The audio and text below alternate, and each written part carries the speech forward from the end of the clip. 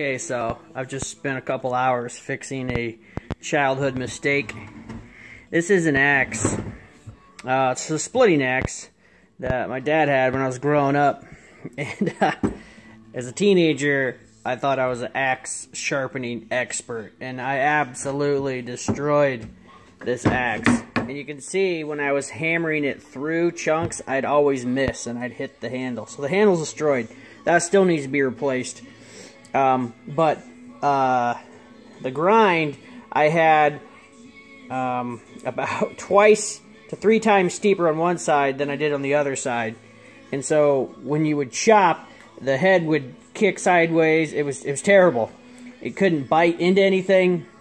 And now everybody's got, you know, their difference of opinion on how much angle to have here on the end. And this is probably, it could probably be a little bit steeper. This is just me fixing it and getting a nice uniform grind. I can always come back in and do like a double grind with 2 different angles. So, it's how I did this. Is I started with a file just to get a little bit smoothed out because it was really, really bad. And then I came over here and I clamped just a C-clamp onto my Harbor Freight grinder. And once you get the C-clamp there, you use that, and that will set your angle. So you just sit your axe just like this. As the sander's on, you just rock back and forth. And try to do it uniformly. And every so now and again, you know, check the other side and see what it looks like. And you can see if there's any spots that need more attention. So just rock it, and then flip it like so. And then do the same thing. Rock it back and forth, back and forth.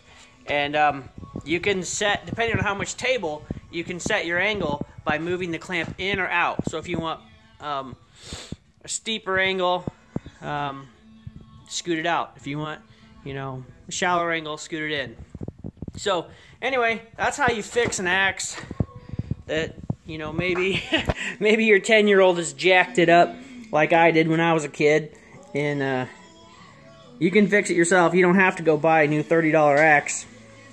You know, the good thing about an axe is if it's a quality axe, it'll last a long, long time. And you can buy new handles, which I'm going to have to buy a new handle because this thing is really chewed up. Been doing a lot of splitting because of this guy over here. I might do a review on that. Part of this channel is, you know, being gun survival news, is homesteading, the survival part of the channel. So now that I live out in the country, you know, I have wood heat.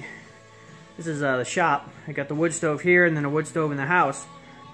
I'm starting to cut and do a lot of wood splitting. So for now, I'm getting good at swinging an axe. Maybe next year I'll buy one of those wood splitters, but I feel like it's good to know the basics before you jump in over your head. So I'm going to see how it goes, you know, with cutting my own wood, you know, the hard way, and maybe I will earn the right to have a wood splitter, one of those hydraulic ones. I started out, where is it? Right here. I was weighing the difference between my old saw and my new saw. This is my old saw. This is my dad's saw. It's a Shindawa, I think that's how you say it. I don't know. 360. He used to use this just for trimming limbs. I think it has like a 14-inch bar maybe, but it is absolutely destroyed. You can't cut straight long enough to go through anything more than 2 inches. So if it's less than 2 inches in diameter, you can cut it with this saw. Otherwise, forget it. The bar's destroyed. The chain's sharp, but the bar's destroyed, so it doesn't cut straight. The carburetor set screws vibrate out of position after about 10 minutes. So you have to retune the carburetor every 10 minutes. Total, like, it's unusable in my book. So I made this purchase just not too long ago, actually a couple days ago, and I cut down a tree. It was like a double trunk. Each trunk was about 20 inches and 20-inch diameter. So 2 trunks, 20-inch diameter. I don't know how tall it was, but chopped the entire tree up into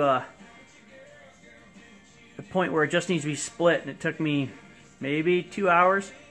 This thing hogs through trees like none other.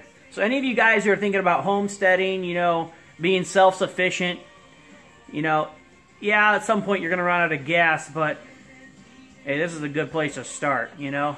Until you run out of gas, you might as well not kill yourself sawing things by hand. So I would highly recommend this saw, Farm Boss by Stihl.